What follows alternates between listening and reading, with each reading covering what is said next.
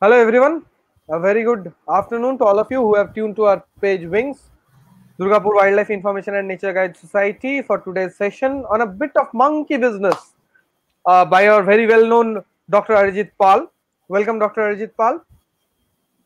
Hi, and thank you very much for such a good opportunity. And I think it will be going to be a pretty interesting session for me also. So I will Okay, let start. me introduce you for those who don't know you. Dr. Yes, Arijit yes. Pal is a postdoctoral researcher in National Institute of Advanced Studies in Bangalore. He has done his PhD from SACON in 2018 on reproductive behavior of Nicobar long-tailed macaque. He has done his MSc in conservation biology from Durgapur Government College. He is currently affiliated with AIP, NIS, and University of Lethbridge. He has been granted with the Leakey Foundation grant. Other than working with primates, he has also worked with birds, elephants, amphibians, and reptiles. He is a very well known name in the field of primatology across India. He was one of the first pioneers to start conservation work for amphibians and reptiles in Durgapur region, and Wings will like to thank him for showing us this light. He will be addressing to all of your questions. Feel free to drop your questions in the comment section. And a warning, a hailstorm has just passed through my area and it's raining heavily. So there might be network issues from my side. So please bear with me. And I will like to hand over to Arijit Da, and I will be away. Thank you, Sankar. So thank you for the introduction. Actually, when Wings asked me for such a talk, I was really very delighted, and I had no idea that what I should talk about. So finally I have decided to talk about little bit about primates, and especially some major primates found in India in the first phase. And second phase, I will talk about a story which was witnessed and in Nicobar. So okay, let's start with our this session. What I called a bit of monkey business, primates, primatology, and beyond. So the first question, what we think, what are the primates? Definitely, primates are the order in mammals, and they have big brains. Big brains is not the size of the brain.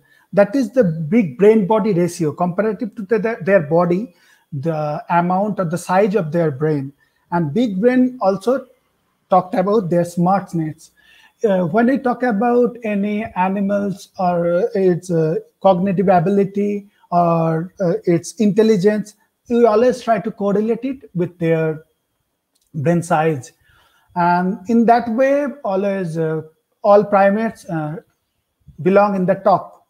And one of the general interesting characteristics is their opposable thumbs and their prehensile hands and limbs, which is help them to grip something, to manipulate something, even to handle their food, prey, or whatever the other works they do.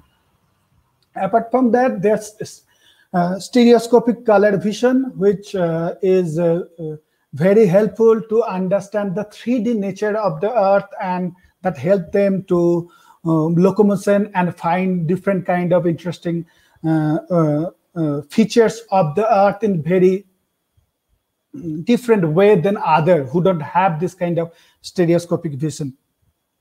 And high parental investment, where other animals generally think about the quantity of their progeny, quantity of their infant and offspring.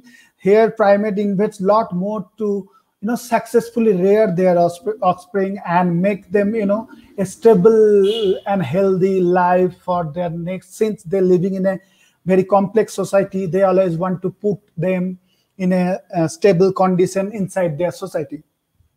And another very interesting thing is their behavioral flexibility. Primates have very elastic behavioral flexibility, where in different kind of environment, in different kind of habitat, in different condition. They can cope up and they can survive. That's why we can see, bonnet macaque, rhesus macaque, and other gray langur throughout the India in very even agricultural land to the village area to the urban, suburban, and very strong concrete forest even there. They are successfully living. And the main characteristic what I am very much like about these primates is their innovativeness. The idea or the scope to solve a problem. When they face a problem, they have an idea to how to solve this problem. They always try to, sometimes solve this problem very quickly than all other animals. And that is one of the criterion which make them live successfully in this human-dominated landscape. So if we concise it, then who are the primates? The bonnet macaque, the gray langur, the lorises, the chimpanzees, the gorillas, even Charles Darwin. Yes, humans and all other non-humans. Primates, they all come together in the order primates. So since humans are the primates and all other bonnet races, they are the primates, it will be a little interesting to see when primate emerge in this earth, how they evolve and all. I have seen that last few days we were talking about reptiles and all, and one of the very fascinating herpetofauna is definitely the dinosaur, the era of Jurassic Park. The dinosaurs, they got extinct in around 65 million years ago. And even after 5 million years after that, primate start emerging, evolved in this earth. So the interesting thing, how the primate was in the first phase of primate, the primitive primate, they might not be living here, they are extinct now, but how the form of the primate was. Yeah, they were like, I would like to say, quote unquote, intellectual rat. They are like a mouse-like creature. Even if you people are familiar with tree shrew, they used to look similar kind of tree shrew. Even another interesting fact, tree shrew were considered as primate in 1980s by some kind of taxonomy, since they have a big brain and they can manipulate things with their toes very handy with that. So whatever is that, now we'll take a short look on the primate evolution. It started around 60 to 65, between 60 to 65 million years ago. And the first primitive kind of primates which are still living are the prosimians. The prosimians, all the lemurs they found in Madagascar, they are prosimians, and apart from the tarsiers and lorises, they all are the following in the part of prosimians, who evolved in the early Eocene age. Then in the middle of Eocene age, there is another two major evolution radiation. We can see that is one is the old world monkey and another is the new world monkeys and apes. So, new world monkeys, old world monkeys, and apes. So there is a very quite difference between the new world and old world monkey. The first one thing is their distribution. All the new world monkey found in South America countries, and the old world monkeys found in the other area like all the Asia, neotropics, and those areas. So the major difference between these monkeys are the old world monkey having very dry nose with downward pointed, and the new world monkey having flat nose with nostril sideways pointed. The new world monkey is having a good prehensile tail, which is absent in case of generally old world monkeys. New world monkeys, in case of new world monkey, both male and female, means parents, father and mother both invest for their parental investment. They both put lot of effort, almost similar effort there. But in case of old world monkey, it's generally skewed towards females.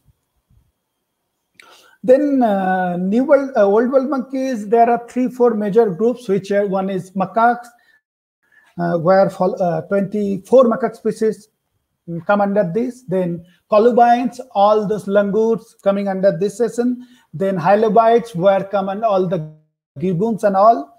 Then the three, all holobines are called also lacerates. Then those great apes, definitely the one of the very thrilling ones.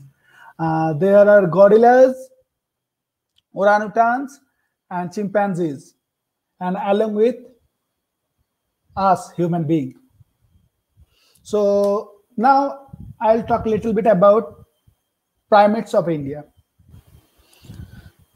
Majorly, we divide primates in two categories. One is non-human primates, and another is the human, means us.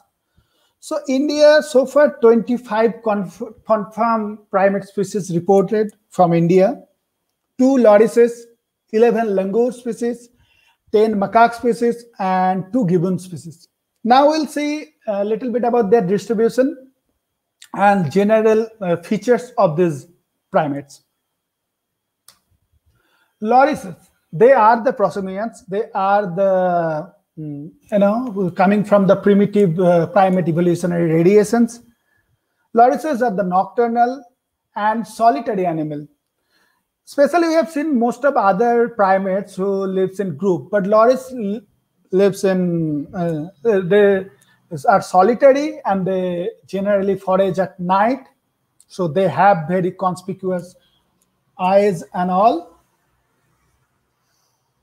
And their society, if I talk about a little bit more, that is they have their specific territory, where females have their specific territory, and one male's territory sometime overlapped with 2 or 3 females' territory. There are 3 loris species found in India.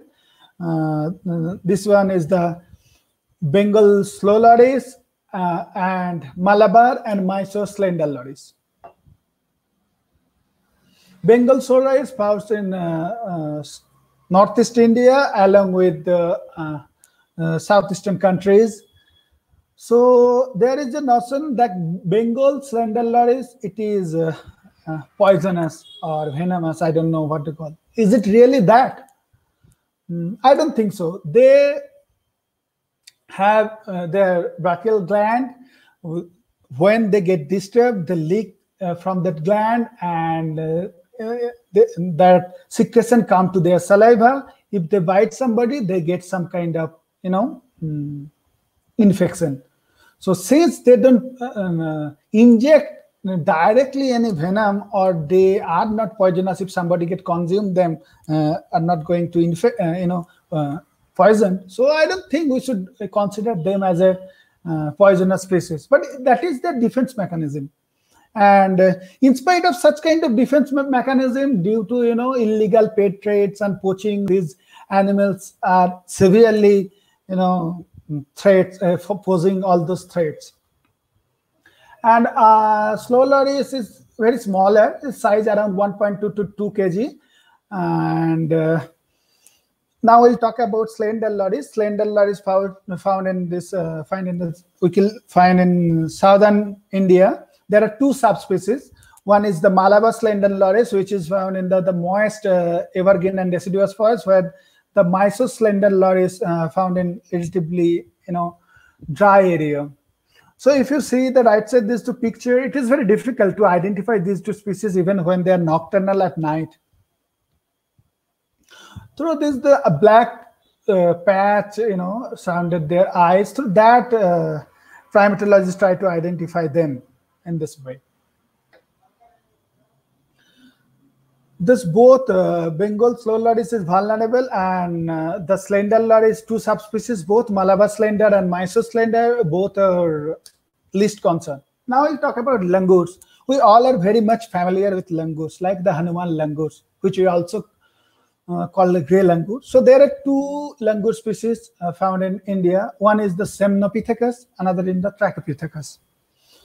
These langurs are group living animals. They generally live in small group, or single male, multiple female. Sometimes you'll find all male band. Even though scientists reported, a group with multiple male and multiple female, but they think that this group are not that stable. Generally, the stable group is one male, few females, and with that they are infant and immature. So there are 7 Semnopithecus species so far recognized, distributed in India. The first one is the Semnopithecus entellus, which is also called the sadhana langur species, or that is the Hanuman langur species. This is the least concern species. And then there come the Seminopithecus priam. Seminopithecus priam is called tuft grey langur. This tuft grey langur found in this region. And then Seminopithecus hypoleucus, which is also called the black-footed langur. And there are Seminopithecus desumeri. This is also found called the southern plain langurs. And there is 3 langur found in the northern area. This one is the Seminopithecus hector, which is also called the Tarai grey langur, and the Seminopithecus cristatus, which is also called the Nepal grey langur. And there is a small one, right, the red one. This is the Kashmir langur or Seminopithecus ajax. Society-wise, all langur species are social organizations are quite same, though they have some difference in their feeding habit. Though they feed mostly on foliage and all, sometimes all fruits, available fruits, and other tree blossom and birds. And now we'll see the Trachypithecus. There are 4 Trachypithecus species found in India, and this is the Trachypithecus pileatus, that is called the cap langur. It's also found in outside India, in the northeast region, beyond northeast region. And Trachypithecus fairy is limb monkey. It is also found in Bangladesh and Myanmar. Trachypithecus grey, this is called this golden langur. This right side picture, you can see this is one of the critically endangered animal, which is also considered as one of the 25 endangered animal of the world by the IUCN primate specialist groups. And this is endemic to this area. Now scientists are saying that they are expanding towards the Bhutan region. And the last one in southern, the Trachypithecus johni, which is also called Nilgiri langur. This is also one of the vulnerable species. So this Trachypithecus species is posing that kind of threat due to illegal pet trade, because they are very beautiful looking and very glossy fur, and that's why people always try to keep them as a pet. So they are posing that same threats, apart from definitely the habitat destruction and other things that are going on. Then we'll come to the next major group of primates found in India after human being, though, that is the macaques. Macaques are also diurnal living primates. They are group living primates. And there are different macaque species found in India having accorded different kind of IUCN status. Macaque live in a very close hierarchical society, multiple male and multiple female with immature and infants. And their society is very strong, where male have their own linearity, which we also know as their social status. You may be familiar with the name, the alpha male and beta male, gamma male, like, the subsequent order of their social status. And then that is the female have their own social hierarchy, where females stay in their natal group, means where they born, in that same group they stay. In case of male, they migrate from other groups. So, okay, we'll see the macaque. Here, we're talking about 2 most common macaque species in India. One is the rhesus macaque or Macaca mulatta. Rhesus macaque is the widest distributed non-human primate. After human, the most widely distributed primate species is rhesus macaque. And the another one is Macaca radiata. There is 2 subspecies of Macaca radiata is found there. That is the dark-bellied one and the light pale-bellied one, Macaca radiata and Macaca radiata diluta. So these two species are the most common species widely distributed in India, where macaca mulatta also distributed in Afghanistan, Pakistan, and Bangladesh, and even other southern countries. But bonnet macaque is restricted only in the southern plain of India. These both macaque are least concerned, though, according to the IUCN. Here is the another four macaque we can see. First one is the macaca munzala. Yeah, we all know that Dr. Anindya Rana Sinha and their group, they have discovered this macaque around 2005, I guess, if I am not wrong, from this Arunachal area. They are endemic to this region and endangered too. And the Macaca asamensis distribution also widely open towards the northeast India, so northeast to beyond northeast India towards the Southeast Asia. And this species also categorized as a vulnerable species. Our Macaca silenus, I think everybody of you know about this majestic lion-tailed macaque. They only found in the few patches of Western Ghat, though there you can see this, two continuous patches within divided by the, I think, Palakkad Gap, but they are not that continuous distribution. That distribution are quite patchy, and nowadays and day by day it is decreasing. So it is a severe challenge, and from last few decades, primatologists are trying to do some conservation effort and to understand this animal and try to find out how to solve the problem. And I think now they are doing quite good. If anything, extra pressure is not coming or any extra threat posing them immediately. And another one primates, this is another Macaca fascicularis ambrosia. This is called Nicobar long-tailed macaque. It's found in 3 small islands of Nicobar. In fact, this is found in the most southern tip and southern territory of India. This is also vulnerable species. And this is not actually a species. This is a subspecies of long-tailed macaque. There are 10 subspecies of long-tailed macaque distributed throughout the Southeast Asia, and this is one of them. And this subspecies is endemic to these 3 islands. And another true primate species, northern pigtail macaque and stump-tailed macaque, they both are distributed in India. They are distributed in the northeast part of India. However, for both of them, they also found in Myanmar, Laos, and this wide range. And even Bangladesh also, you can get northern pigtail macaque. But it has been suspected that stump-tailed macaque might have been locally extinct from Bangladesh. So these 2 species also categorized as vulnerable. So I talked about 8 macaque species so far. Another 2 macaque species also reported from India. One is Tibetan macaque. In 2005, again, a group of scientists, again, Anindya Sinha was one of them, with them. They discovered, but they found actually one, skin of this Tibetan macaque, and after that it has been reported, but there is no confirmed that kind of distribution so far has been listed by IUCN and all. And the same thing happened in 2015 also. That white-cheeked macaque, that also discovered by, I think, Dilip Chetri and his team, they from Arunachal again. But again, we don't have much more information about these 2 macaque species, so I am not going to describe them here. Now we'll go to the gibbons. Gibbons also calls us the halibut's lesser apes, tailless primates.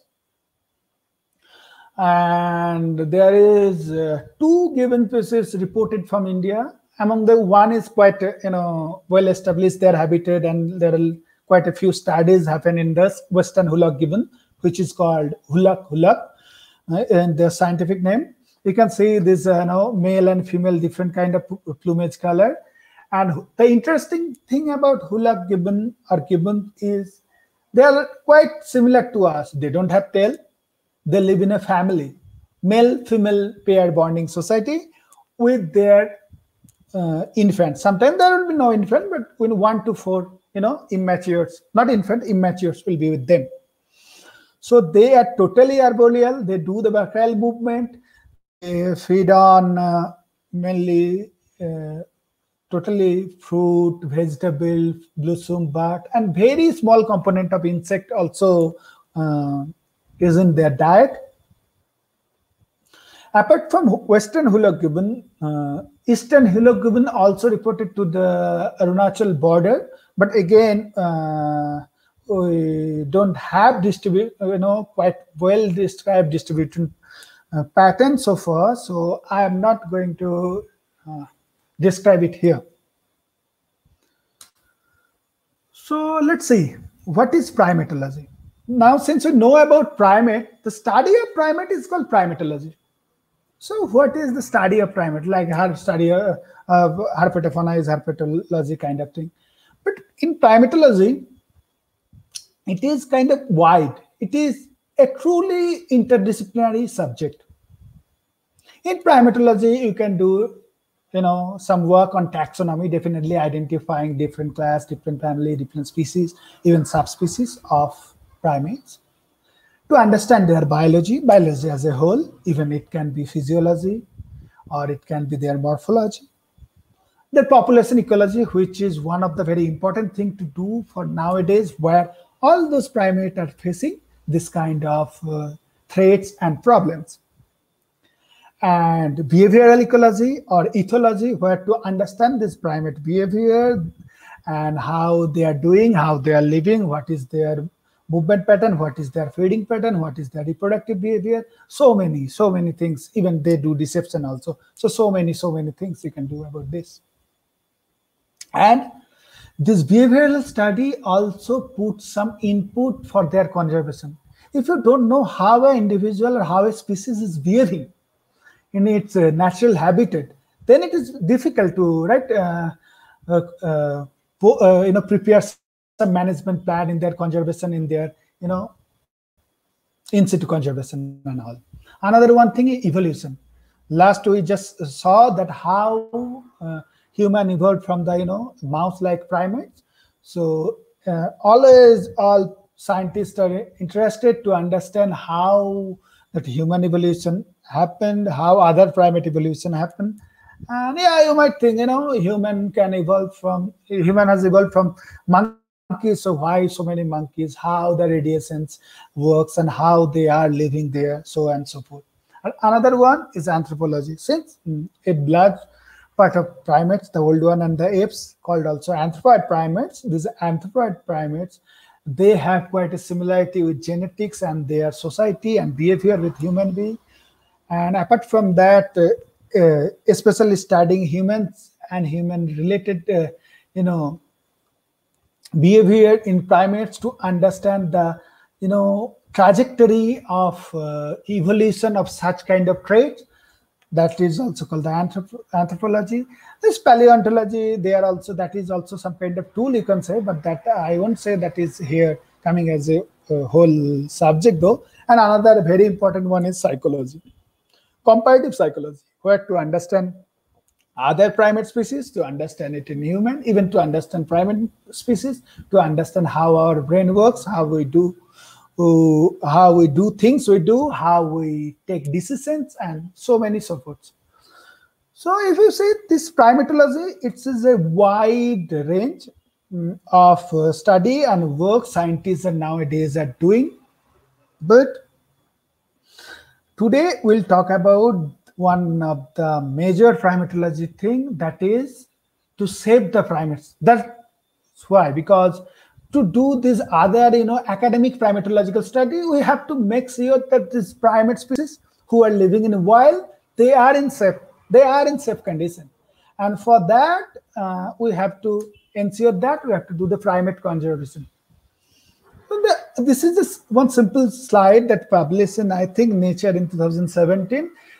This slide is more than enough for anybody, even for anybody who is not specialist with wildlife, to see why we should do primate conservation, why we should put our effort, not only scientists, all those people who care about ourselves, who like to see monkey, even who like to see all the other wildlife, why we should do the primate conservation. So far, 505 primate species has been, reported. Among them, 70% are population decreasing, and 45% are in endangered or going to be endangered. If you see in global level, what is the condition percentage-wise? Around 55% are threatened, and 75% of the population are declining. The same thing everywhere. The same thing happened in Neotropies, in mainland Africa, in Madagascar, where is only concerning the lemur, which is not found anywhere else in the world, and even in Asia. So let's talk about why we should do primate conservation. But 55% of that species, all species are threatened, and 75% population is decreasing. There is no choice to intervene to stop such kind of monstrosity. So what are the major factors? What are the cause behind this kind of primate declination or the threats of primates? The first one is similar to all other wildlife, that is the habitat loss. If you see left side, there is a graph. I am not going to any technical. This is the simple graph where the red line is talking about how the agricultural field or agricultural activity expand. So when the agricultural activity is expanding, it is altering the natural forest or habitat. Natural forest are converting them to agricultural habitat. So the result, the sharp decline of this natural forest and habitat all over the world, and not only agriculture, along that also our urbanization and human-made other destruction all taking part. So we all are part of this destruction, frankly speaking. So in right side you can see 3 maps. This is also from another one article published in Science Advance in 2017. The first one is this is a modeling though. The first one is talking about in the early 21st centuries, the possible habitat of primates along with their richness.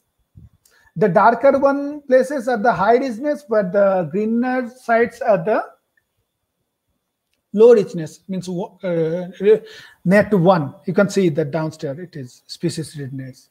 And the second thing, it is a model which showing how the agricultural activity expanding throughout the world. Here the green one is the expansion of agricultural activity in 21st century. And if it is happened, the third map is showing what will be the ultimate species primates habitable area in the end of 21st century. It's quite alarming, right? And it's like a bad dream, what I should say. So this is the thing, habitat loss. So habitat loss generally caused by anthropogenic habitat alteration, or another one thing I'll like to talk about, that is habitat fragmentation. Habitat fragmentation means when in a continuous path some destructive things are happening and habitat is altering and changing in between, then this natural forest patches gets sparse from each other, where primates is a big, comparatively big mammals. They need quite a big home range and quite a big area to migrate from one population or one group to another group, since it is one of their major characteristics and evolutionary fixed characteristic to solve the inbreeding problem. But if this kind of thing is happening, then a primate species will be forced to stay in a small area. Then sometimes the population might get crashed, sometimes due to the inbreeding depression and or the decreasing of heterozygosity, leads to the extinction of this local small patch animals. Definitely, poaching and illegal trafficking. The term you all know, I think, bushmeat trade. So eating primate meat or eating any wildlife meat. So they poach primates sometimes for eating them and illegal trafficking. I've told New World monkeys or even prosimians and even the Trachypithecus and all other monkeys also. They are looking, very similar to human being and very in our eyes we feel they have very much similarity. They are quite extraordinarily intelligent and smart animals. So there is a craze to keep them as a pet all over the world. So that illegal trafficking, that is nowadays also posing another threat. Apart from their population are decreasing due to habitat loss, there is poaching and illegal trafficking. So human primate interface. So a place where both human and primates stay together. This photo, some of you can think, oh, what a compassionate woman she is. She is helping the bonnet juvenile drinking from her bottle in a hot day. Yeah, this is true. But is it compassionate? Is it a good thing to do? No, not at all. Human primate interface, if we talk about, what I believe that primates not always, other non-human primates means they are not always, try to spend time with humans and all. This is due to, this is our responsibility and what we have done did in past that representing here. Primates are very adaptive and very elastic with their behavior and adaptability. They can live a lot of other places apart from their natural habitat. So when we destroy their habitat, they're forced to live with us in our habitat. And they adapted something. Then what we have started? We started to give them food sometimes. Later on, it became a problem of raiding and even depredation and destruction of our properties. But is it them to blame? We first gave them food. Still, we give them food in mandir, in tourist spot. Even if we see in a market one langur is there, I can assure you that at least half of the fruit salad and people will offer them some food. But when you are offering a primitive food, a non-human primate, this animal it to know, that about you are offering it the food. They know, okay, this is a food which we should take. Even when you are not offering them the food, if it is present, they will definitely go for it. They don't have anything, don't steal it, don't think it's in their society. So you pose them first and that reflecting there and it's coming as a big conflict issues. And human-primate conflict is taking day by day its very worst scenario all over the India.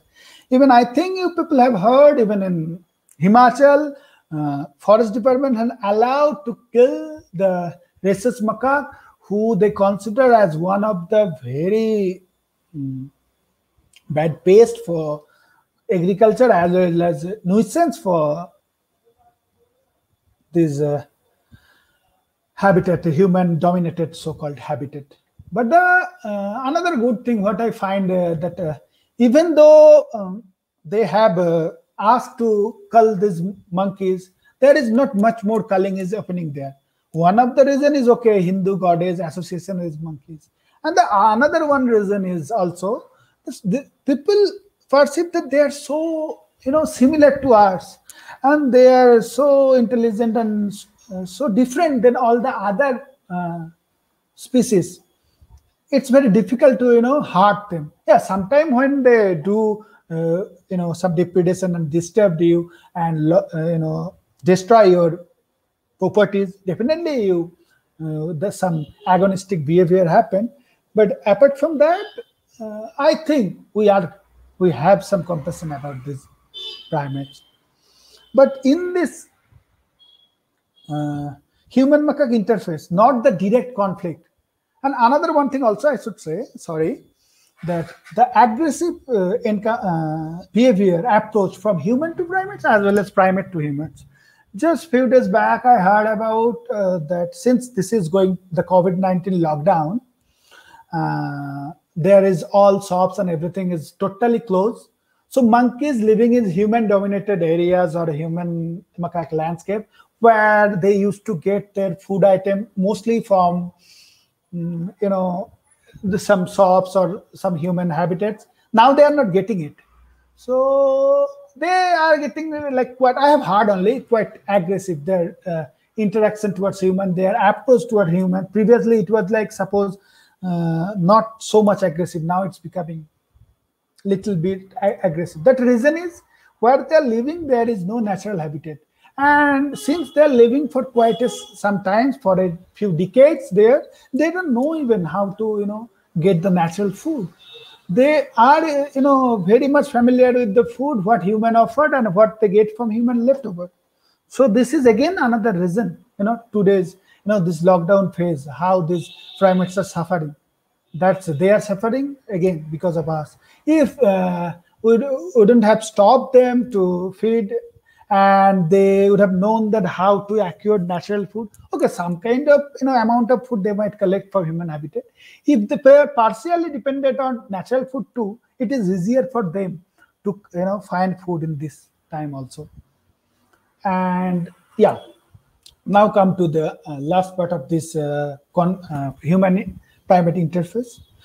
When human primates are together, another things which is poses risk is zoonosis, the transmission of disease from human to primate as well as primate to humans. So here, with wild animal, human interaction happen only when human go to the wild habitat. But where primates who live in with human or human who live in with primates in a human primate interface, that time the chance of interaction is very high. There are okay, you can say that there are some disease which are primate borne disease and concealed in primate.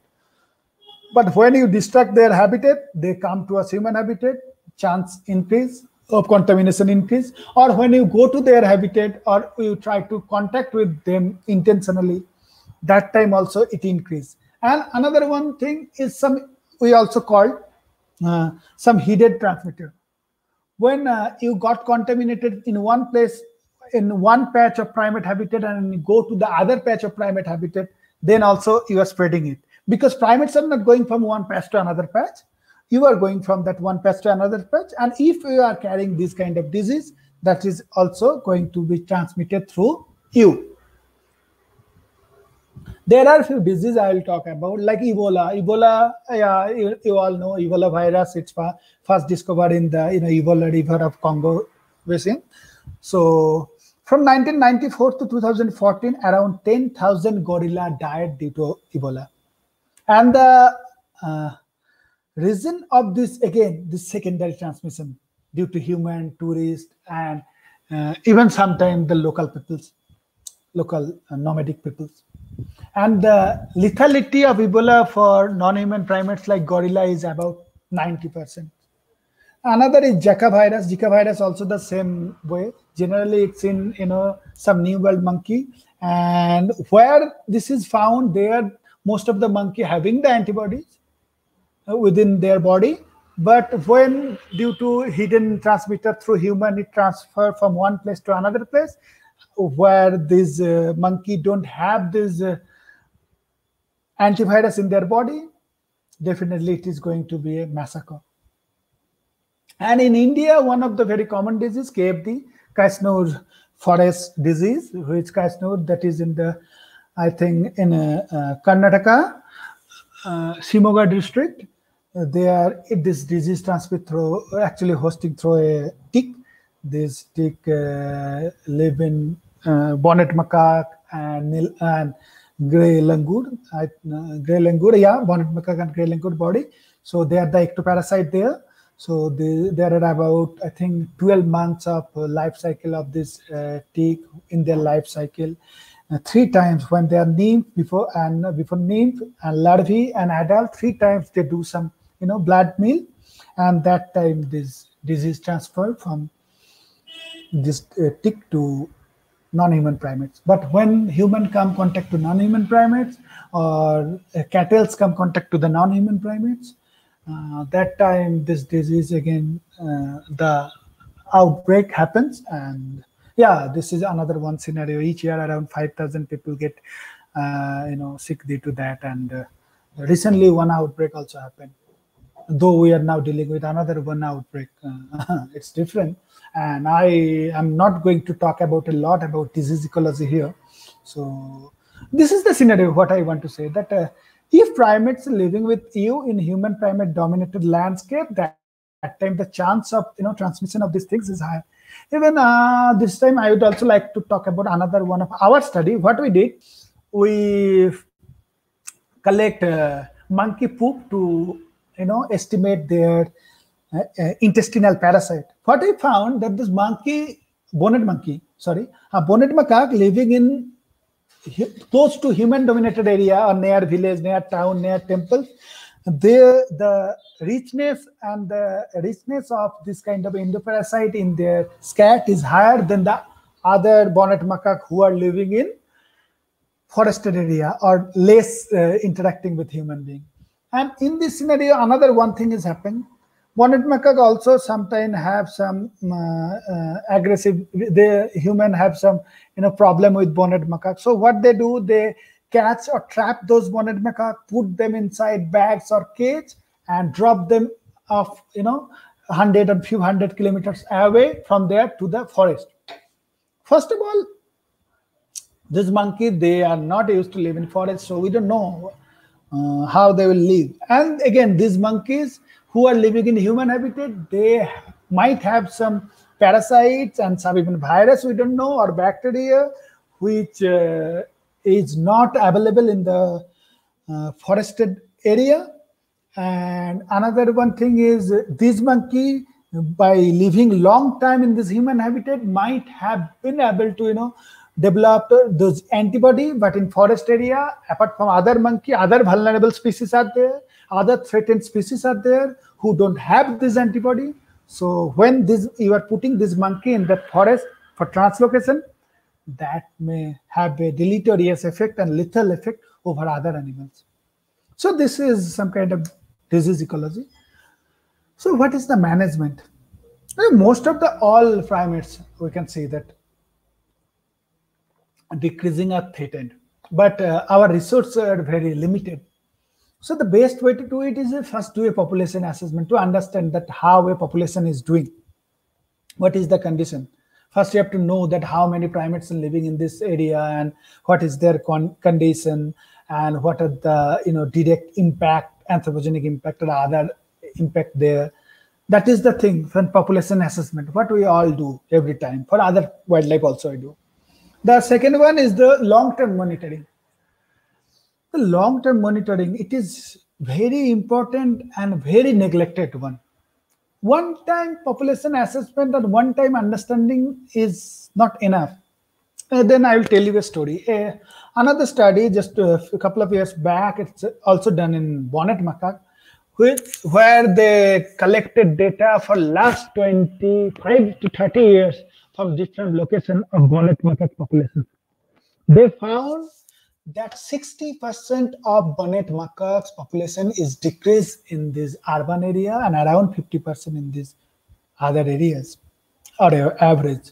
So you can see which people living in this bonnet macaque area, they're seeing every day, they're watching this macaque and seeing this macaque, spotting this macaque. So they know, oh, these monkeys are fine, they are doing well, there is nothing to worry about. But where there are suppose 1 lakh monkeys, now only 40,000 monkeys are left. And if another 10 years, we don't know what is going to happen. Though these monkeys are least concern and we can spot them every day, that doesn't mean that these species are not in risk. This species is at risk, but yeah, now there is a good population is there, so we don't have to worry about. But we need very, very strongly, we have to monitor them from very close by to understand how it is happening. So we can take some step before it goes beyond our hand. Habitat protection and restoration, it is generally happening through all these governmental agencies and non-governmental agencies. Sometimes they're doing it together. At least so far, so few, whatever it is natural forest available, we should try to protect them, not destroy them. And I think it is a civic duty for everybody to do the same. Another is the conflict mitigation. I've told you the same now about conflict. When you are giving food to a primate, okay, you are thinking, okay, I am giving it a food, I am going it a favor. Sometimes I think it is people try to relate a primate with a dog, okay, but you have to understand that evolution of dog happen in different way. They evolve with human through human society. And monkeys, they have all those wild social characteristics. What is not similar with dog? They are not, doing or going to do any favor or going to make you as their friend. When you are giving them food, it is fine. But when you are not giving them or they are not getting food from you, they will snatch. They will try to get it any other way. And this is happening because, again, you offered them food first. So nowadays, researchers are taking different kind of steps from conflict mitigation.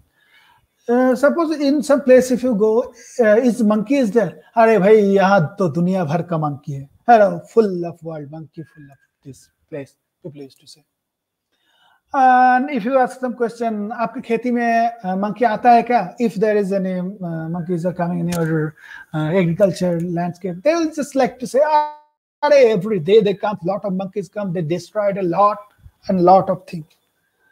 Is it really the scenario? Yeah, what they are telling, they're telling the truth, but they are talking about their perceived loss. There is two terms we should always keep in our mind. One is the perceived loss, another is the actual loss. When a farmer is seeing monkeys often coming to their farmland and destroying their crops or other thing, that make them believe that these monkeys destroying a lot. But it might not be the case. Maybe at maximum time, this perceived loss is much more higher than the actual loss. So some researchers started doing some different kind of management program where they give this, ask these stakeholders, all these villagers or these agricultural landowners to keep tab on how many monkeys are coming, which day they are coming, how much of their crop they have, destroyed, and what are the loss.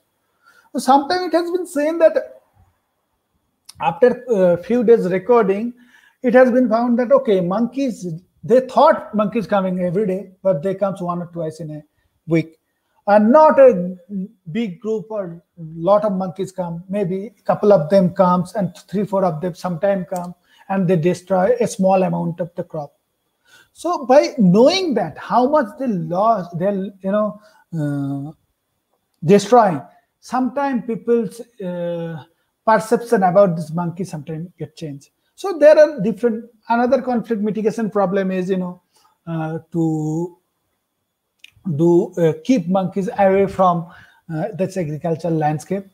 I don't think that this is always is a permanent solution, because since they are very intelligent and smart, first with something you can make sure that they are not coming in this landscape, but within, I think, few days or few months, they will understand how to overcome these hurdles, and again the scenario will be the same.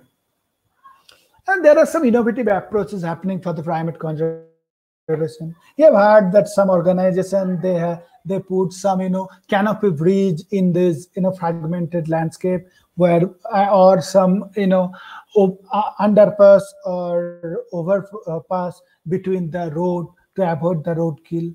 And day by day, different kind of conservation breeding program and things are happening, which also to help this primate for a sustainable future.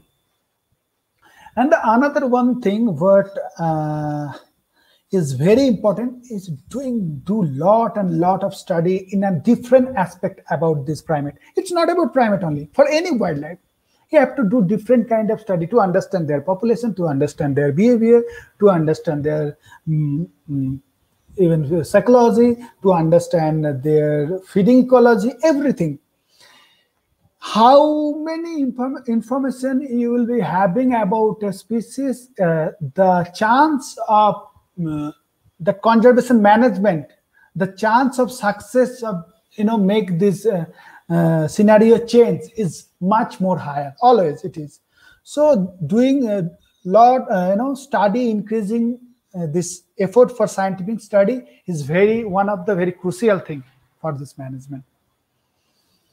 And the another one thing, not all people can involve academically through that, but I think we have a chance to get involved in one and another way through campaigning, through doing what work is nicely doing by the NGO like Wings and others.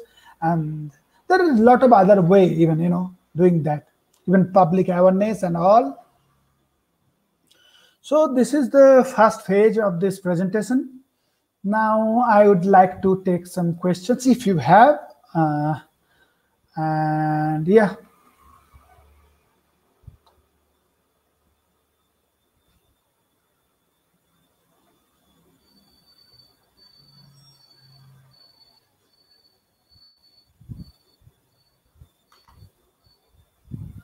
Hello.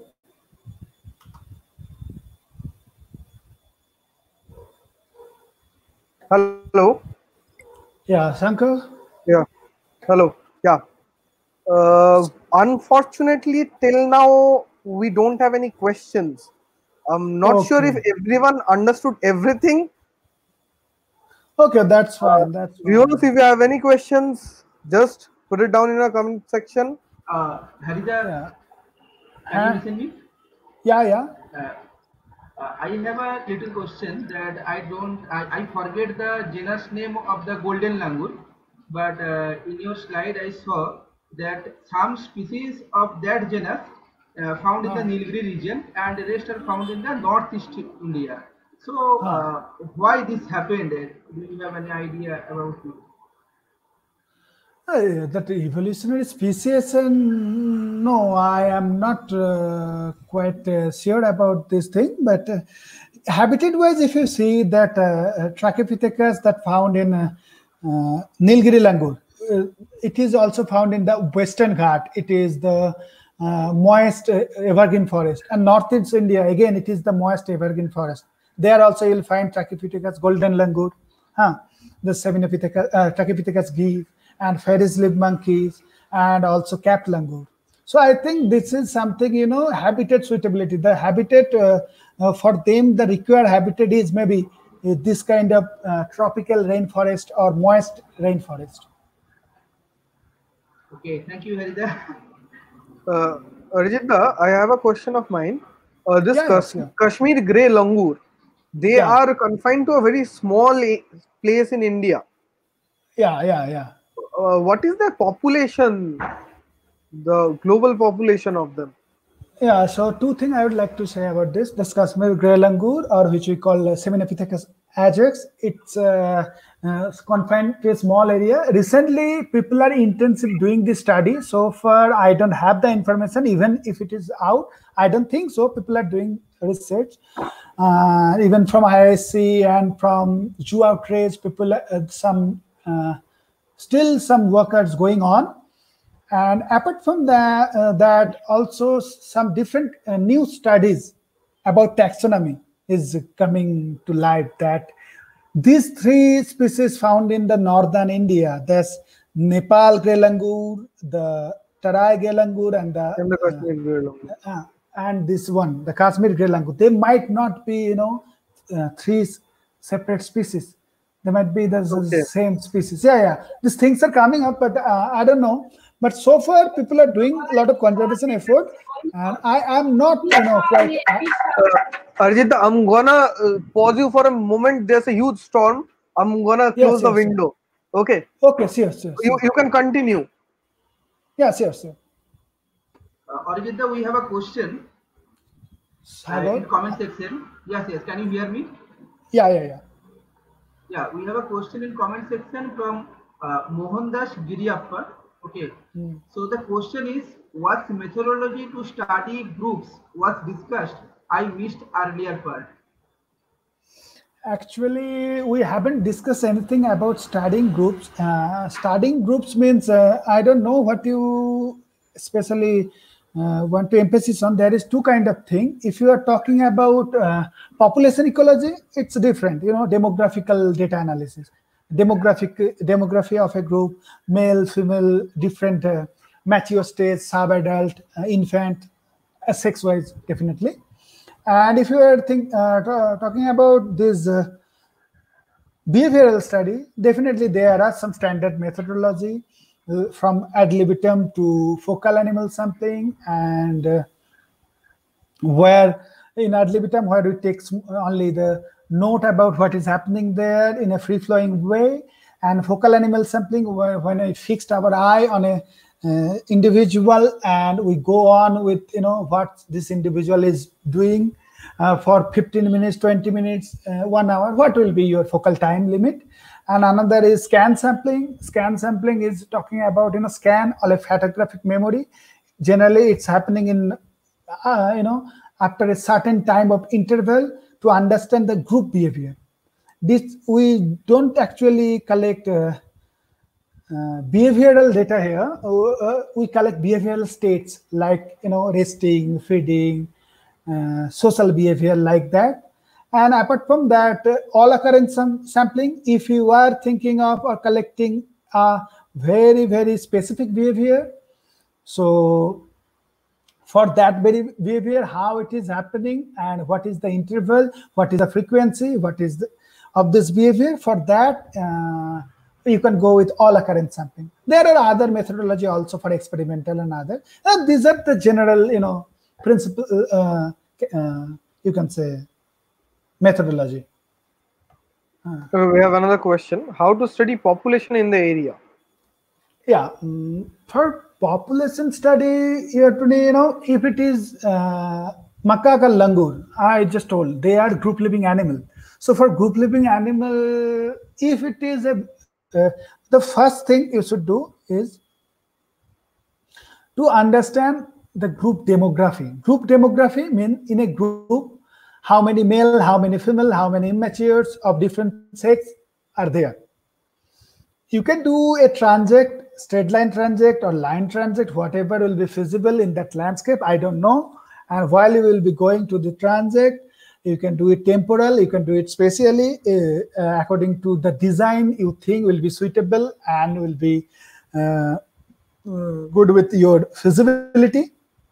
And while you'll be doing the transect, you see if you found any group, then you have to count the individual number, then you can get the density.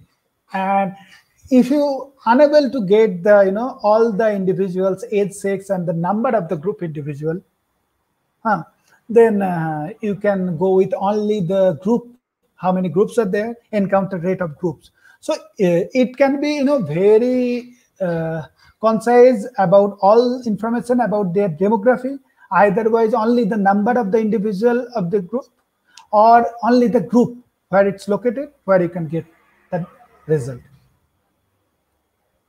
Okay, I have another question of mine.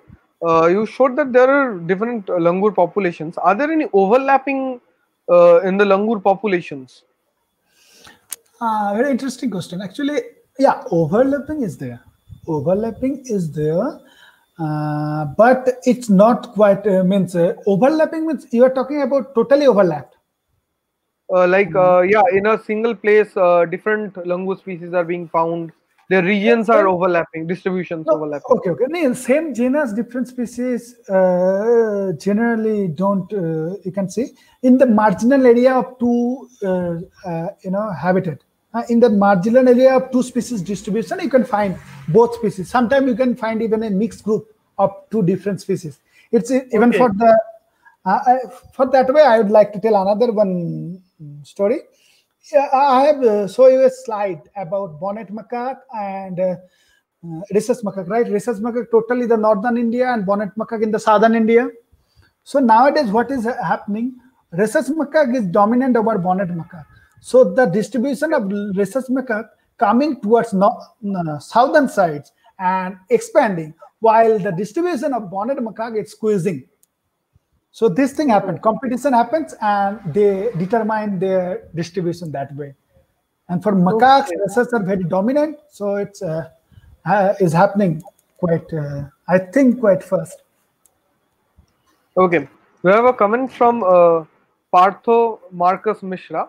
Great talk. Kashmir Grey Langur. One person is working from IISC, but it has been on halt due to political reasons. Also, hopefully, the species ID won't change for Ajax because Langur taxonomy is still under work. Then population needs to be done again and distribution too. Hopefully, more young people will be interested to do it. Thank you, Partho. Partho is my colleague. We are working together for last 8 years, Great. and yeah, we together. We've been to Nicobar, and still we are working together. And Partho, thank you very much for this information. Yeah, this is the thing what I told, that people are working there from everywhere, because this is a small pocket. This langur is there, and this is again due to political reason. You cannot access the area easily. And but I think within couple of years, if all this difficult time pass by, we'll get some news about what is going to happen. Okay, we have a very long question from Paramit Chatterjee. How can we integrate psychology to conservation management of primates, as it will vary individually as well as in groups and in each population at each locality? Primates are highly adaptable as well as tolerant to habitat changes.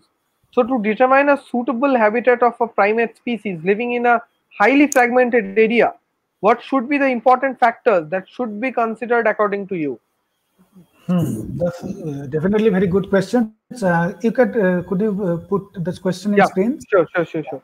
This first question, Paramit, what I would like to say that this is another thing when we talk about human primate interaction. Even the aggressivity of these primates always we keep in our account. It should be different for rhesus macaque, who are more aggressive than the bonnet macaque when we consider that. And definitely for in situ conservation, if you see in ex situ conservation in zoos or in other enclosure, when we think of the for conservation breeding program or zoo keeping these primates, so that's primates, how their society is, in their society how it is work. So suppose you keep 2 or 3 individual there of who are the group living primates, then you won't get the success of, they won't live even for a long time, even you won't get a conservation success. And there are other interaction, what should be the ratio of the alpha male, male is to female, adult male to adult female, and what is the space might be required in an enclosure, and what are the enrichment might should be there, because these all are the factor come out from their natural behavior, how much time they spend for grooming, how many individual in a natural group, how they interact openly with each other, and how they eat food, they eat together or they eat separately. That way you have to design. That's also even there is one success story about this kind of conservation breeding of primates, and the information come from India through my very own beloved sir, Professor Mewa Singh. They have studied this macaque in wild, the lion-tailed macaque, and then they successfully make, after psychological and ecological studies, they successfully prepare some management plans for the zoo in the Europe and America, where successfully this species breeding, though not in India. So we are quite successful, though. That's one story. Okay. And the second question, Paramit, what about this habitat one? What you have asked, that primates are highly adaptable, and okay. So what should be important factors to consider according to me? First of all, what I think the important factor, primates, I have told you, they are generalistic species, right? And they are very flexible. Though they are living in a specific habitat type, but they don't require that much, micro habitat. They can broadly live in a bigger habitat. So by keeping that in understand, and they are feeding ecology, and that if they are frugivorous or if they are insectivorous, if we consider this, and again the threat, sometime the ratio to prey predator, if this primate have any predator, considering that, and the effect of disturbance from human. Some primates always try to be in a very, they are very safe, they are not so docile, they want to stay away from human. So these are the thing you should consider, not like lot of modeling. And I think you might be thinking of that kind of environmental factor, because a minute change of scale of this kind of factor doesn't really impact macaque. What I think, doesn't really. So yeah, you have to think of their habitat and the integrity of habitat, the connectedness, and how the movement is happening between different populations, since they are phylopatric groups are there, always different sects are moving from each other group. So I think you should consider these things rather than other thing. Okay, so would you like to continue with the presentation, Arjit Da? Yeah, sure. Okay. People, if you have any question, you can please write your question in our comment sections, and Arjit Da will be glad to answer you and your all queries. Okay, now just to finish talk about Indian primates and the major species. Now I'll talk a story. Another primate who faced tsunami and uses tools. It is another primate, but the most obvious primate you people know, right? We, human being. We faced tsunami, yeah. In tsunami means I am talking about 2004 December 26th tsunami. That's badly from Sumatra. It came and badly hit our southern coast as well as Andaman Nicobar archipelago. This is a photograph. This is after 8 years of tsunami.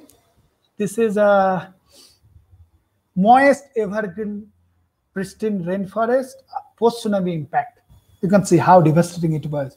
Long kilometer after kilometer, it's like same kind of barren dead tree.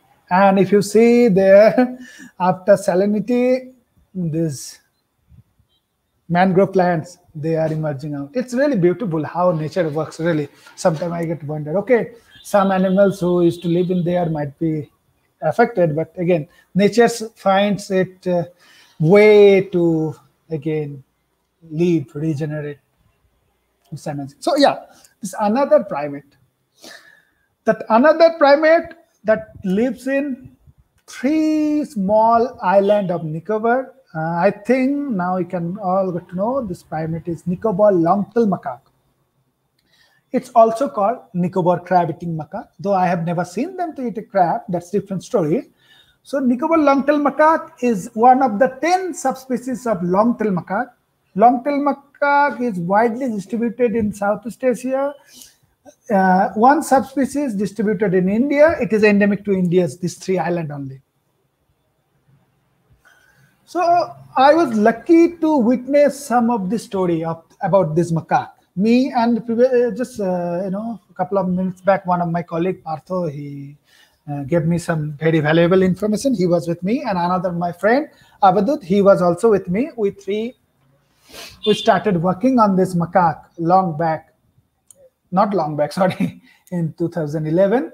So before I go, what we used to know, what was the information, what we was known about this macaque.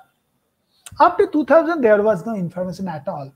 So IUCN put them as a data deficit. Yeah, we definitely know that this macaque is living there in this island, Nicobar Islands, but there is no news. In 2004, there is a study done by Umapati and his associates. They this was the first study on Nicobar long-tailed macaque. It's a rapid population survey where they found that this macaque is distributed in these 3 islands. And after doing the coastal survey and all, they extrapolate there will be around 4,800 individuals of this subspecies. That time they put IUCN put them as a near threatened. And after all those information, considering their threats and all, they put them in vulnerable in 2008. So what happened in 2004, 26, when the tsunami hit, it massively hit in Andaman Nicobar archipelago. Okay, after around 15,000 people died in that area. Even from Nicobar, one island, around 1,800 people died, whatever. That is very sad. And apart from people, there is a habitat loss, there is a property loss, there is other animal loss. So when we are talking about the most southern 3 island of Nicobar, since it was coming from the south part, it hit badly all those 3 this Nicobar macaque habitable island. It lost about 90% of the coastal habitat of this island, completely lost it totally, and inland habitat also. And it lost means this island, this coastal area got inundated because now it is submerged in water. The 3% of the island's population is now, land mass is submerged under the water. And this Nicobar macaque, or all these long-tail macaque, they used to live nearby the freshwater or water. So sometimes they call riverine refuge. So these coastal habitats were one of the primary habitat for them. So 90% of coastal habitat loss has a severe impact on them, and that directly affect those macaque population. Definitely a lot of macaque died, and the population sharply declined. A study in 2010 conducted just after tsunami, it suggests that population sharply declined, and the demography alteration. Demography means the number of male, female of different age sex class in a group. So why demography is important? Generally, for each and every species, they have a certain ratio for demographic. Ratio means the ratio of adult male is to adult female. There is the female is to immature. That is the male is to female, like that. So this specific ratio, that is optimum ratio, that increase the productivity of the group, means the reproductive output of the group. So always each group try to maintain their this demographical ratio similar or very close to the optimal ratio, through which they can be very stable and reproductively output should be higher. So those are the information was there. Both were the small study.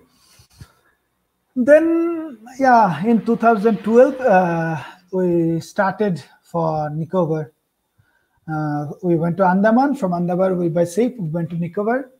And yeah, definitely, those are the very beautiful islands. And yeah, you have seen the photograph of other, South East Asian island. I think that Nicobar is one of them, only one of the beautiful one. And it is a beautiful one for leisure and this thing. But when you are going for a particular doing something particular study in your mind, to do a intensive survey, to collect intensive data on a species to find some answer, like what was the major question was our mind is how these macaques are doing after the population crash, how you are doing. So there are a lot of logistic problems mainly that time there. And the island syndrome, it is not a psychological island syndrome or physiological island syndrome of rat, where animal get bigger and very energetic. It is the opposite of that. When you are living in a small area, a researcher, sometime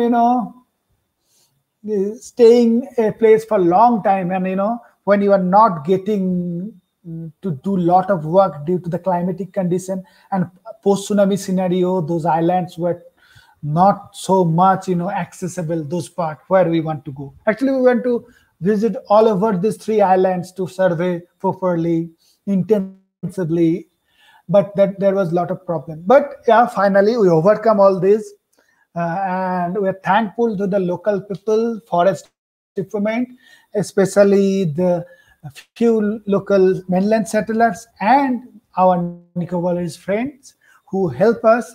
Nicobarese tribes are living in the Great Nicobar Island. so who helps us a lot to conduct this study. Without their help, even though whatever expertise we had, whatever logistic support we had, it was totally impossible for us. So it is very interesting always, working with local community, and even to tell them why we're coming, to mingle with them, to be there with them, and doing your research, the success increase. I don't know how much our mission was successful, but whatever we thought that, what are the questions were in our mind? The first one was how these monkeys are doing, 10 years after this tsunami, after the self-decline. We got a good answer. And the answer was, yeah, a ray of hope, I would suggest. But I found the population is recovering, where here there is, for each graph, you can see 3 columns. I'll quickly say, this first one is 2004 study. The second, middle one is the post-tsunami study, and the right side one is our study, where what we have found. That we have found that mean group size increase, and also male number, which ultimately, due to increasing male number, the demographic ratio was abnormal. That also decreased. Demographic ratio was good, that time positive. And here also female, immature percentage increase. That means the reproductive output is getting higher, and immaturity adult female percentage also high. How many adult female? Number of adult female also that positive towards how many infant you are going to get for next session, right? So that way it was a very hopeful. Population was recovering, and demography was very stable. Reproductive output got increased. And what was the another interesting thing is, previously, before tsunami, when all the coastal habitat was intact, that time this macaque used to live totally in forested area.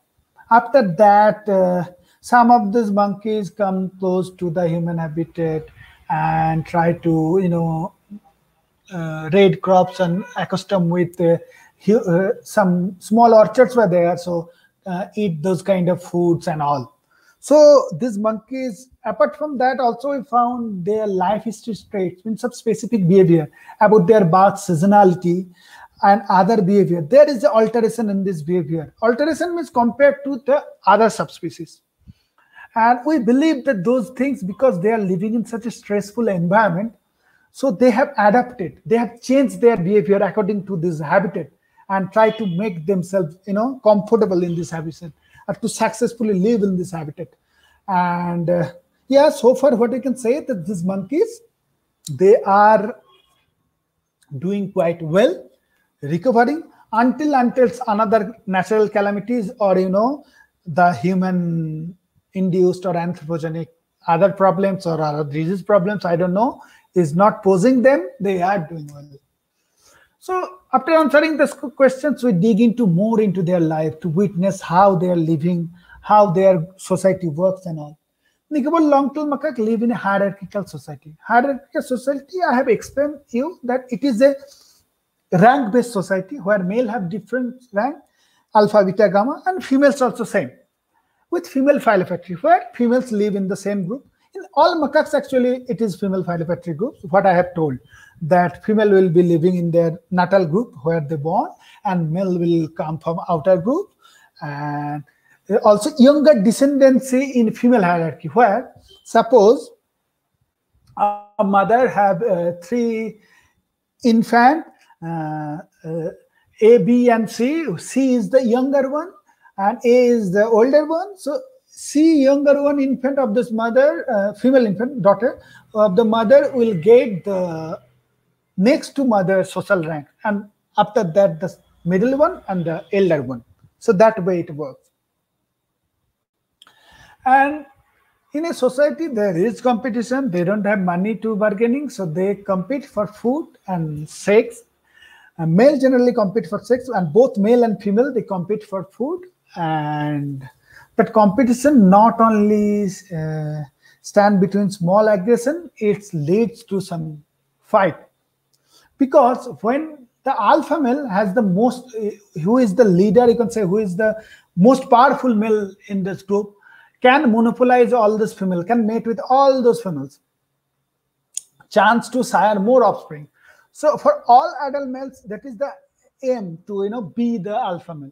Okay, due to their physical ability and other politics, they all are not made to succeed, but always they try to do mm, uh, topple the existing alpha male and become alpha male, which is called the takeover event. So that is also common in this macaque.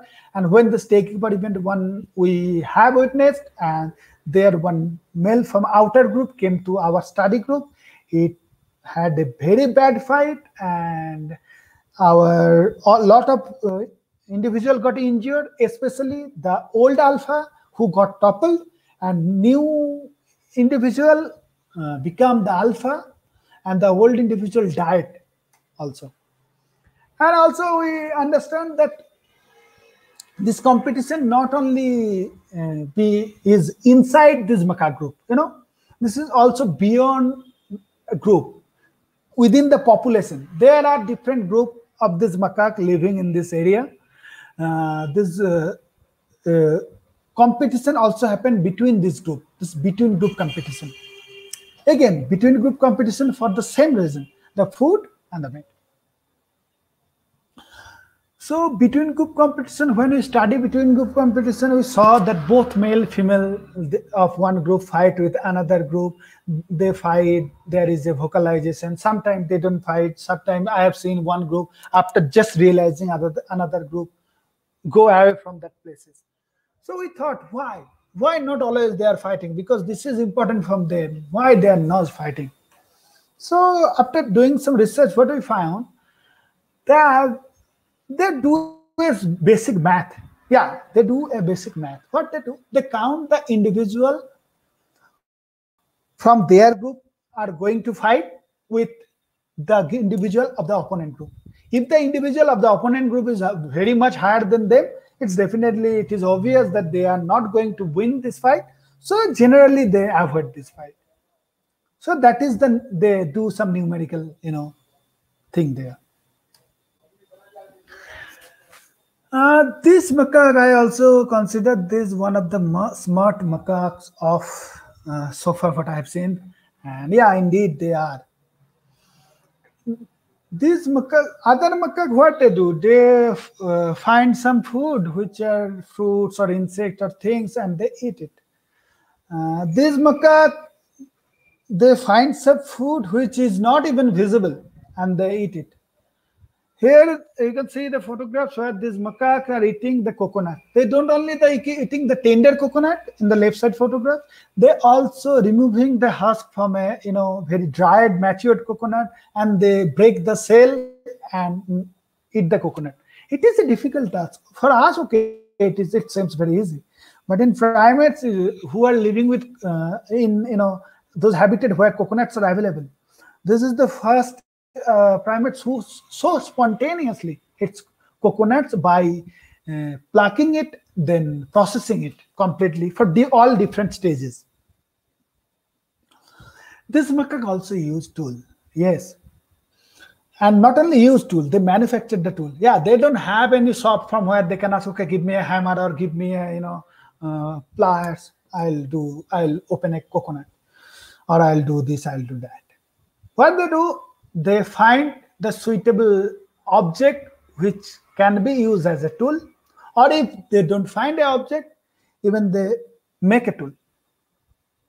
Here we have seen some behavior like called when some fruit item is covered with mud or some dirt, they try to clean it with their hand. Sometimes they use some leaf or some wrapper like plastic, paper if it is available. And if nothing is available, they cut a twig of a tree with their teeth and they take it and roll it over these fruits. Here you can see one sub-adult male is cutting a sap twig and trying to use it over a coconut. They also do it over some smooth surface fruit as to get a good grip over it.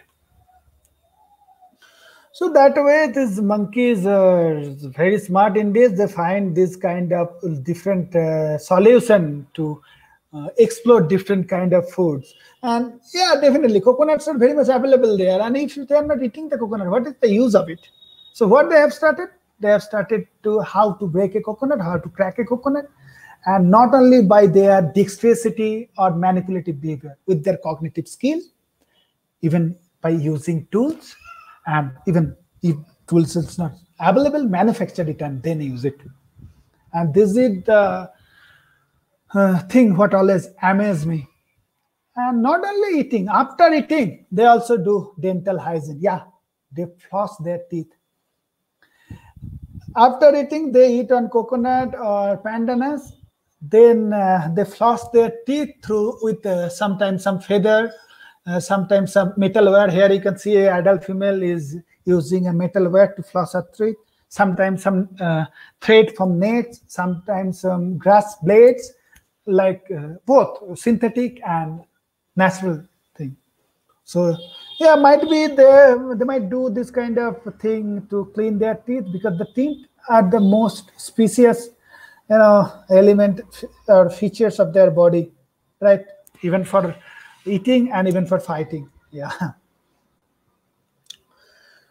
So there I'll. This is the thing about this macaque. Now I would finish my talk. Before going there, I'll show you a small video. Our finding about this macaque, such kind of innovative tool use and other smart behavior, has been documented by Mongawe India, and that video I'll show you. It's I think 1 minute video. Then we'll close and go for the discussion. Let's see the video.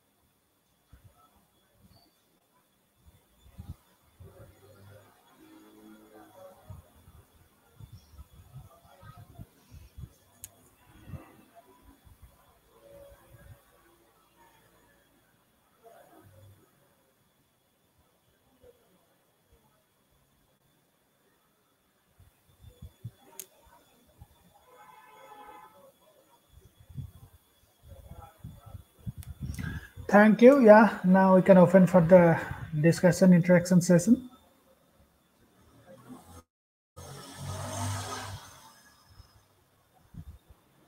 Lovely presentation, Arjit Da. Thank you so much for your Thank valuable you time. too for this opportunity. Yeah, and currently I am working on primate cognition as well as primate behavior. So any of you want to know more about these primates, Indian primates, and especially now I am working with bonnet macaque, lion-tailed macaque, and rhesus macaque. So if you have any interesting questions or interesting thing about you, even you want to get some experience on primate research, how it's dying. So now currently I'm based in Bangalore, though maximum time I stay in field. But after this COVID situation got settled, you may contact me. We can think of something. We can talk something, and I would love to help you people. Yeah. Okay. Carry on, Devan has a question. Let us assume a male of NLTM which comes from the outer group to fight the alpha male of a group, and the male from the outer group wins the fight and gets access to the alpha male's territory and females. Just curious to know, does it kills the infants of the earlier males as seen in other mammals? Another question, how do they communicate? Yeah, very, very, very interesting questions, the ban. First of all, yeah, exactly the same thing happens. That one male, I have told you, from outer group came and it toppled the group individual, and then alpha male and become the position. But it is not like, so subtle. It is not so sudden.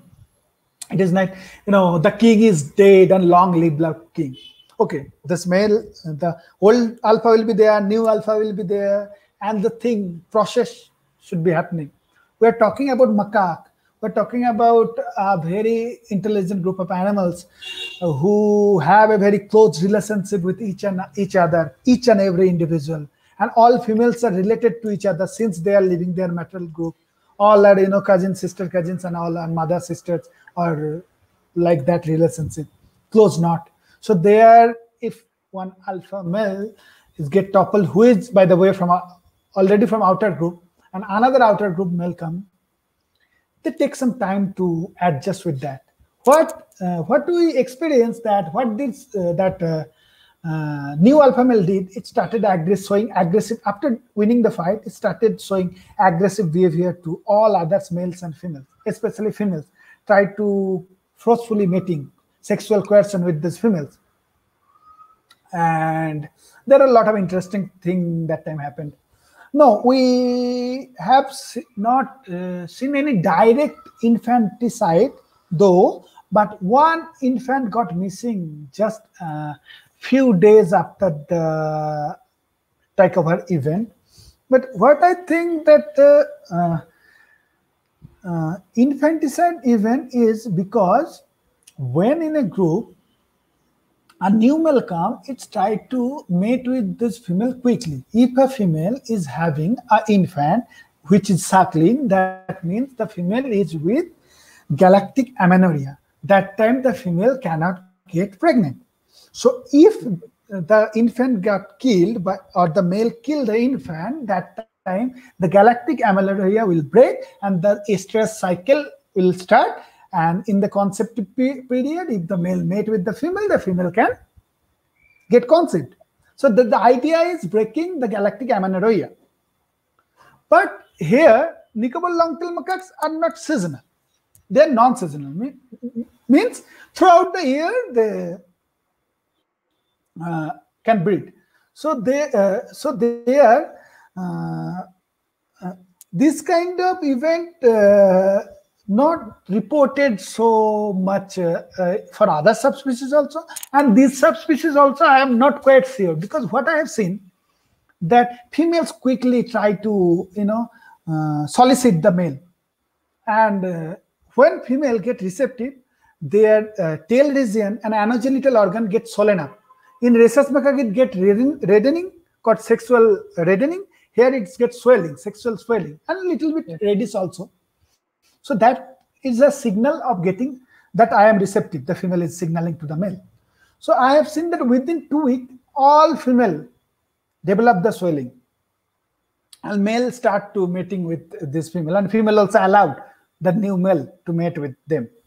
But the interesting thing not is here. There is the gestation period for this macaque is around 6 months. But after this swelling phase and this mating phase, even next 8-9 months, I haven't seen any female to give a birth. What does that mean? Means though that time the swelling was there, though that time there was mating, but no conception.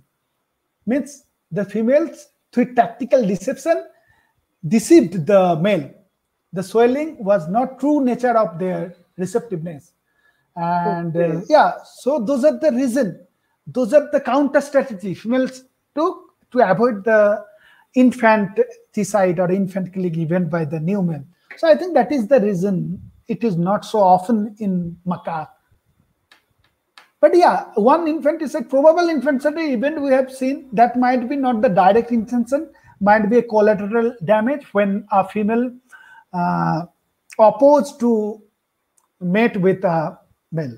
And the communication you're talking about, there are plenty of communication. Apart from vocalization, though vocalizations in different ranges, they have gestural communication, they have other limb and other communication. Definitely it is there. They have very good gestural communication, and it's very fine-tuned. Okay. Thank you, Divan. Divan has another question. What's the population of Nicobar long-tailed macaque in Nicobar now? Nicobar long-tailed macaque only found in Nicobar, 3 Nicobar Island, Great Nicobar, Little Nicobar, and Kachal. Only here you will get. So the population is now recovering. We haven't done entire population survey, but what we have done, if we extrapolate, I think around 6,000 individuals are there. If we extrapolate. but it's not exact figure because we haven't done it, and it is not the way to how science work do it. Long term study, when you are doing, you are seeing that how this macaque previously recorded, how they are now, and if they are frequently sighting and all this aspect you take together, you try to speculate what and design what is the thing is there. So here what I'll say that they're in now in good way now, like that. Okay. A question from my side. Are the macaques threatened by wildlife trade? The macaques or langoose? Why not? The macaques wildlife poaching is there. Okay, if you see I have told you now that Tibetan macaque, the Tibetan macaque in India, the report was they found in Arunachal a skin of Tibetan macaque. The NCR people, I think Ananda Sinha was there with them also. So they found a skin of macaque and then they related to the Tibetan macaque skin. So this is there. There's kind of thing is in our region. If you see, if you talk about your West Bengal or the Central India and the Southern India, okay, people don't eat macaque because most of these are there is Hindu tradition having a link with Hanumana and all. And here these macaques are not posing the threat, but in other area the primates definitely, and macaques you have seen now. Other primates. I remember, I think early 2010, early 2006 or something, there is some monkey, I think they were old world monkey, tamarins got stolen from Alipur Zoo. This, people even here where this is not, monkeys are not distributed, people are going to, steal them for, I think, pet only. This monkey, people don't do any other thing. And lorises, we talked about lorises. In India, southern India, and even I think some part of lorises, lorises are considered a bad omen, and they use in lot of, this kind of black magic and all stuff. And very horribly people treat them, lorises. But very less information we have about them. Okay. Are there any records of Bengal loris from West Bengal? Like any historical recordings? I don't know of any of this. I don't know though. But somebody released that should be there, but I don't think it is the natural habitat. Here there is no habitat. But northern India, northern Bengal, which is near to Tripura, I don't know the forest linkage, but I am not quite sure. But I don't think so. Okay. Thank you so much for the lovely presentation. Thank you. So much information about primates. What the basic idea is, primates means bandar. Bandar ek hi hota hai. Many people think that chota bandar, bada bandar. But there are so vast distribution of primates, especially monkeys, if we can say. There are different species, and people will get to know a lot about them through your presentation today. Thank you to be with you people. And but the thing is, monkeys, bandar, bada bandar, chota bandar, and I think if people know about that, that is enough. If they know how to treat the bada bandar, chota bandar even, because if in your area there is no forest and there is no that charismatic or so-called rare species, so it's fine. In my area, if there is rhesus, but how to treat the rhesus? In my area, there is real angur. How to treat the great angur? How we should think of them? How we should interact with them? We shouldn't interact with them actually. That is the thing. Okay. Thank you so much, Arjit Da. A question from Partha Marcus Mishra. Can you tell a bit about yourself? Wings. Many of us would like to know. I would request Shagarda to tell about wings. Shagarda, can you turn on your camera? Can you hear me, Yes, I can hear you. Yeah. Okay. WINS is a NGO. Okay. So our full name is Durgapur Wildlife Information and Nature Guide Society. So as our name implies, so wildlife information. So we try to provide the information about the wildlife. Okay. And nature guide. So we also try to guiding people towards the nature, towards the sustainability, etc. So it is a very brief description about our society. So what is our activities? Activities like providing wildlife information, like we are creating website to provide what are around us, like what is in the West Bengal, and nature guide like Green Picnic Mission, like don't destruct the habitat of wildlife. Okay, uh, uh, we also visit some schools to aware the people. Okay, and you can see this is a lockdown talk. It is also one kind of nature guiding activities. uh, our other works are identifications of different animals with our limited knowledge. We have different Facebook groups like the amphibians of West Bengal, reptiles of West Bengal. We also have the group of naming wings, biodiversity of Paschim Bardhaman district, etc.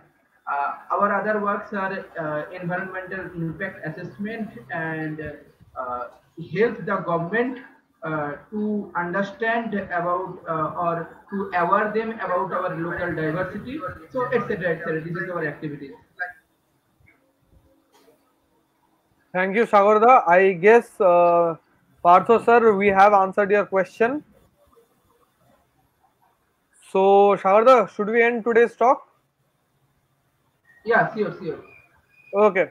Arjitda, thank you for being with Uh, us. It has been a lovely time hearing you talk. And so, take care, stay safe. yeah, you to stay safe, everybody. Okay. Yeah, Bye bye. chalo, bye bye.